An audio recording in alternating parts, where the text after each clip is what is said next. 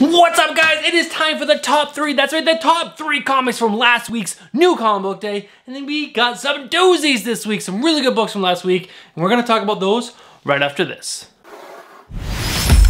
What's up, comic book fans? My name is Bruce Moreau. And I am Stephanie.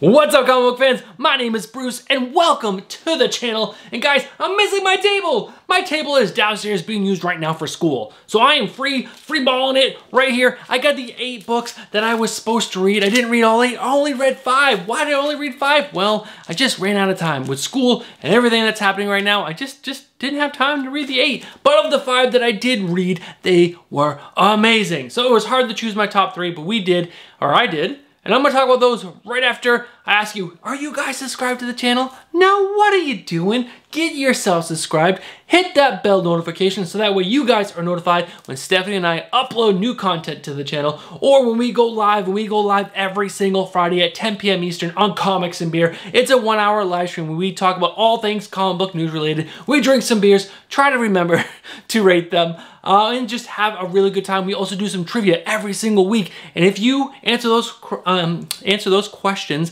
correctly, and you're the first person in chat to do so, you get an entry into our end of the month giveaway. And this month's end of the month giveaway is all 10 issues. That's right, all 10 issues of Something is Killing the Children. What? Yes, all 10 issues of Something is Killing the Children, plus an original drawing by Werther Dell'Edera himself. Big giveaway, we're super excited, so make sure you tune in this Friday because this Friday is your last chance to get entries into that end of the month giveaway. All right, guys, that's enough blathering. Smash that like button and let's jump in to my top 3 books. Before we jump into my top 3 books, I just want to go over the books that I did not read and the books that did not make the cut. And first up is Wonder Woman 762. I had to look at it because I actually haven't read any of the current run. Stephanie and I picked up 759, I believe, is the first book of the new creative team, and we just wanted to jump in to the new creative team and see what's going on. So we have 3 or 4 books to read. So, did not read. X Factor number 3, did not read because I was not at all excited about it. And I didn't want to waste any time reading it that I had because I had very little time. So, did not read. X Factor number 12, I did want to read this, I just didn't get around to it. This is one of the few books, or a few X books that I actually really enjoy. Yeah, so I just haven't had a chance to read this. Next up, we have Batman and the Outsiders number 16. This is the second to last issue. The next issue is the last issue. This was a really good read. It just got beat up by some other books, but definitely, if you can, pick this up and trade because this was a really good book. I think Brian Hill and Dexter Soy did an amazing job on this book. Next book up is Web of Venom, Wrath, whatever it is. Number 1, written by Donny Cates. This was actually a really good book and it almost made the cut, but it did not make it. Did not make it. So what is in my top 3? All right, the first book that we're gonna talk about is Red Mother number 8. Yes, number 8. This is written by Jeremy Hahn and art by Derry Luckert. I would say the last 4 issues have been so brutally slow. Stephanie and I considered dropping it, but we are big Jeremy Hahn fans. We think he does some really great work, and it's just, this was taking so long to build, but this finally had some action in it. It was paced really well. Things were moving. There were some interesting elements happening. We got some of the cult stuff happening. Yeah, it was just a really good book. The art by Danny Luckart continues to be one of the big selling points in this book to me. It's just some beautiful artwork. It really is. I love the way he draws the monster, and the monster was in this. And yeah, it was just an action-packed, or at least action-packed for Red Mother book, and I really enjoyed this issue. Yeah, that's all I really want to say about it. Action-packed Red Mother. Can you believe it? Yeah, definitely check this out. This was probably, if I had to rate them, the 3rd book of the week. My second pick was DC, or Dark Knight's Death Metal Trinity Crisis. I really enjoyed this. So this is written by Scott Snyder and art by Francis Manapul. This was a big fatty book. Nice cardstock cover, it's nice and shiny.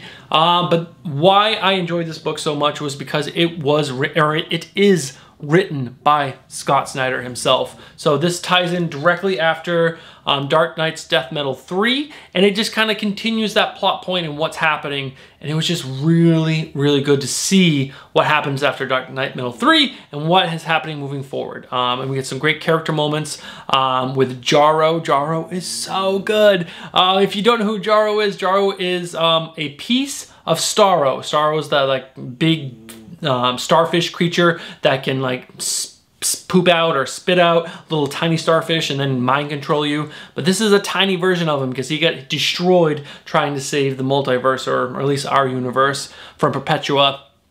And Batman has been, you know, raising him, and he thinks he's like Batman's son and the next Robin, and it's the cutest thing I've ever seen in my life, and I absolutely love it. And yeah, it's just, this was well-paced, well-written, and I loved the action with King Robin in it. It was just such a good book. I really, really enjoyed this. I love how it ties in perfectly to Dark Knight's Death Metal. This is not a tie-in that's just kind of like a random story. No, this is all the main characters and what's happening with them. So that's another great part of this book. It actually means something to the main story. It's not just a random tie-in.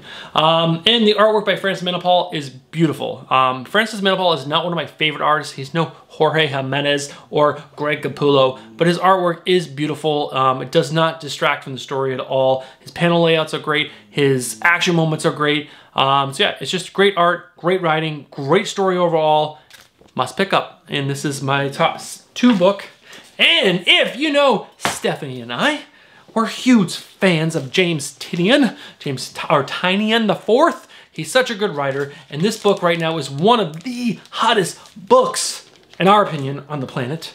We're doing a giveaway that includes all 10 current issues, 1 through 10, and that is Something is Killing the Children. Number 10, this is written by James Tynion IV and art by Werther Dell'Edera, the amazing Werther Dell'Edera. Thank you, Werther, for your generous gift to us to give away to you guys, which is the art print one I'll put right here. But this is one of the best issues of Something is Killing the Children. Stephanie read it before Comics and Beer this last Friday. I didn't read it until Saturday or Sunday. It's been a very, very busy week for us, but holy guacamole, guys. Holy guacamole, this book is so good. So the pacing of this issue was bonkers good. Holy moly.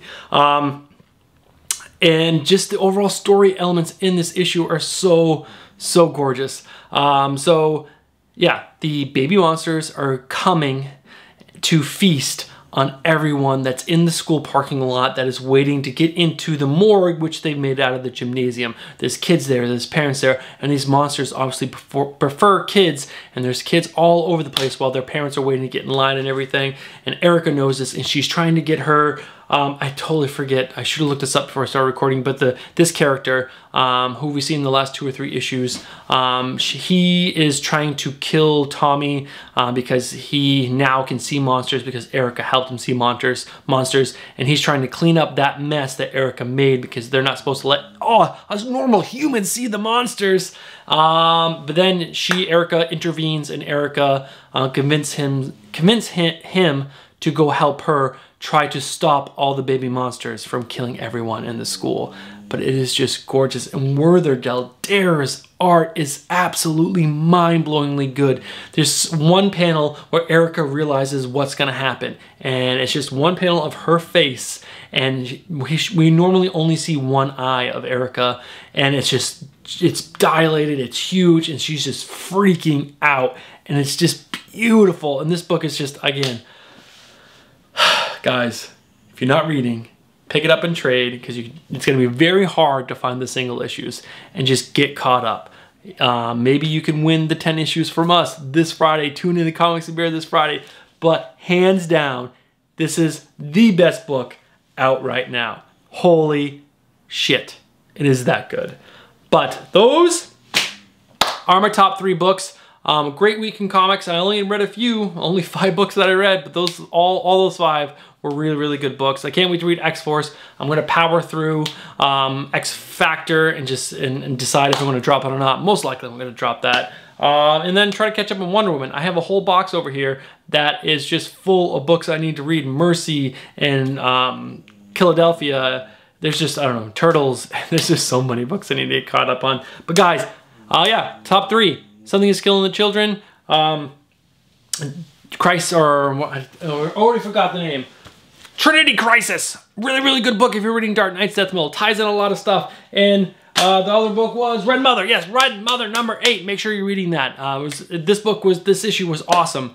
That's going to do it for this, guys. Make sure you guys tune in tomorrow. Tomorrow will be Wednesday. Wednesday, we're dropping our first comic book shop review. It's a fun little video. It's more of a vlog style where we went to 2 shops down in New Jersey. Check them out. That's going to be hitting the airwaves.